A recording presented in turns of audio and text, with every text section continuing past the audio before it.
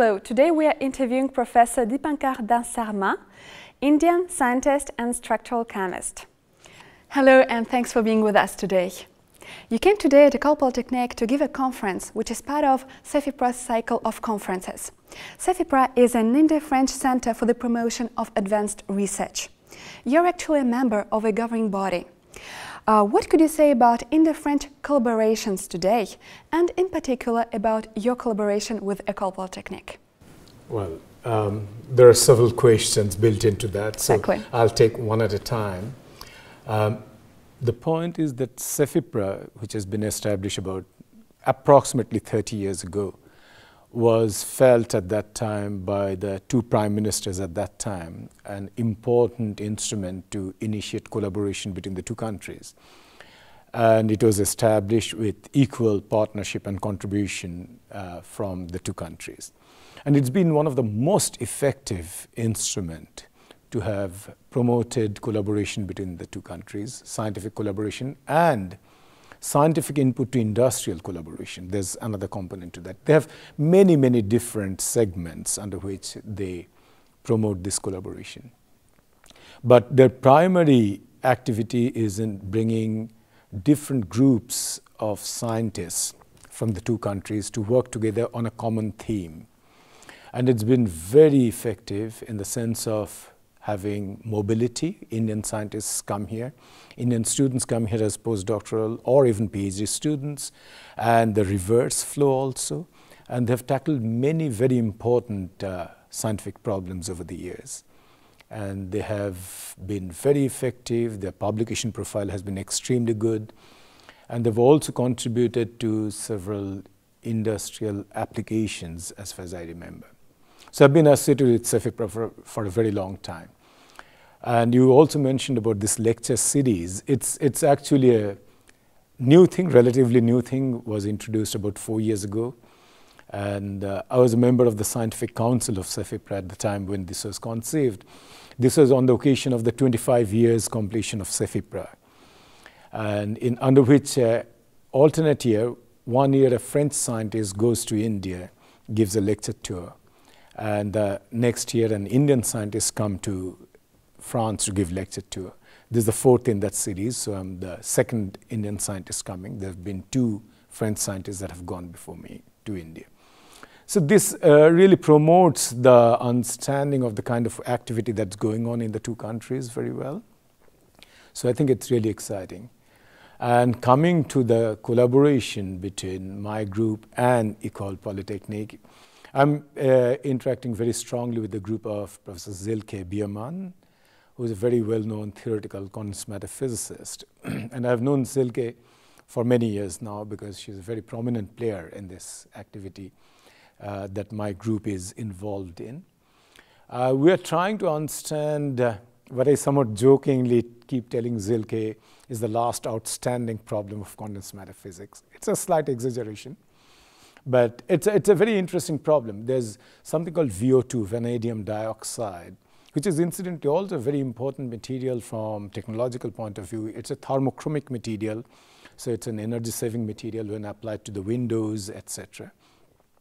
It has a very interesting metal-to-insulator transition. These are those very special materials which at some temperature behave like copper. They conduct electricity and has all metallic properties. And you change the temperature slightly and it becomes highly insulating. And what makes this fantastic transition, something that looks like copper becoming like wood, to borrow a phrase from one of the very senior scientists of many years ago, is something that has fascinated condensed matter scientists and people like Silke, myself and others. There's a particular polymorph, a particular crystallographic phase of VO2, which shows a very unusual, this metal to insulator transition. And we're working very hard to understand that. We did some experiment in collaboration with a group in Singapore. So it's really a multinational. That's why science is borderless in many, many senses, and I'll come back to that later. So it's samples that were generated in Singapore, and we did some spectroscopic study of it, and Silke is now trying to understand it from a theoretical point of view. And we have been discussing, yesterday we had a very intense discussion involving her group members and ours. We believe we are close to understanding it. It's fascinating, it's challenging, it's exciting, and at times frustrating. So it's been a wonderful journey together. You know, the motto of École Polytechnique that was given by Napoleon more than 200 years ago is "For nation, sciences and glory." And actually the plurality of the word sciences is very important, because the academic programs of École Polytechnique are very multidisciplinary. Right. And a third of ingénieurs polytechniciens students opt for research once graduated. So I have a quote of you. How science is borderless. What could you say about interdisciplinarity in science or sciences, and is interdisciplinarity important for the international research issues of today? It just couldn't be overemphasized how important multidisciplinarity is. You know, I was very, very happy to know that in École, it's part of the system that you built in, that it's multidisciplinary. I was told in the undergraduate program, they're not allowed to specialize in the first couple of years. Exactly. I was very fortunate myself to have been educated. My undergraduate program was called an integrated master's program, which is very different from at that time what Indian system was. Indian system was you did 3 years of bachelor's degree, 2 years of master's degree after your schooling. And at the bachelor's level, you decided whether you were studying physics or chemistry or mathematics or biology. You did have the other subjects a little bit, but nobody took them seriously. But ours was an integrated program where we had to learn every engineering subject, every humanities subjects, every physics, chemistry, mathematics, biology, everything had to be learned. And it's a 5-year program. The first 2.5 years, we had to learn all this. And only in the last 2.5 years, we specialized into our areas, which was physics for me at that time. Now that, I think, has played a tremendous role in shaping myself as a scientist and as a world citizen, because it has given me a perspective and understanding which is much broader than most of the others of my generation. Because today, if you want to do science, you cannot do science by compartmentalizing yourself into being a physicist, or a theoretical scientist, an experimental scientist on one hand, physics, chemistry, biology, engineering on the other. The best research is done all over the world by combining expertise from everything. I do understand that it's not possible for you to be expert in everything. You shouldn't even try to. So you need to collaborate. This brings in the other aspect of the borderless. Borderless not in discipline, borderless not in terms of people that get involved in trying to solve a problem together.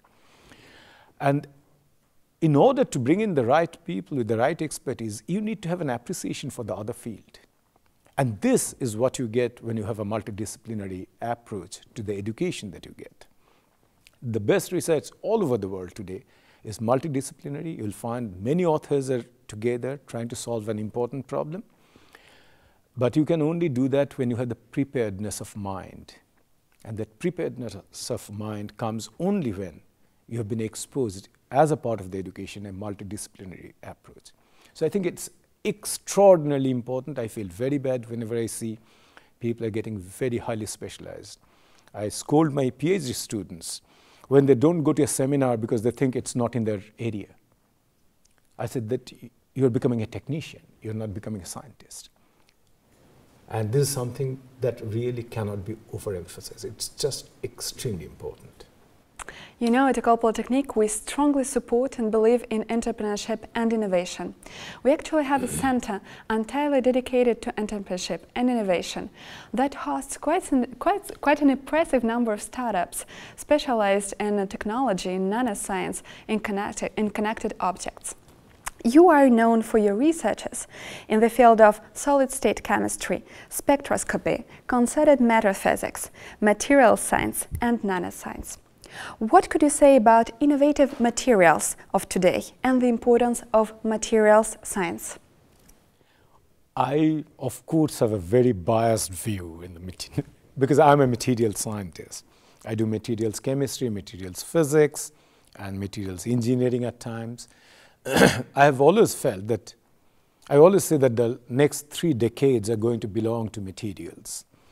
all innovations will come from materials. But then when I look back, actually I think that I'm underselling my field. If you think of human civilization and the growth of human civilization, which are the ages that you know? Stone Age, Iron Age, Copper Age. These are all materials: stone, iron, copper. The modern time we call it Silicon Age, right? So it's always, you'll see that we have designated entire era of human development to materials. Materials drive our all kind of innovations. And these exciting properties of materials that you discover, and then innovative applications of them, is what material science is all about. And that's why I think materials are going to stay, materials are going to excite, materials are going to keep us going, forging ahead. You mentioned another thing which I think is very important, is the entrepreneurship. Again, I belong to a generation of scientists in India who are not very closely connected, not in general, some of them were, but not very closely connected. We believed science was, you did science, it was somebody else's trouble to translate science into an applicable science. But today, again, it's understood more and more that the importance of keeping in mind how your science impacts the society. Because you're not doing science in isolation. You're a part of the society. You respond to social changes, and what you do must make the society respond.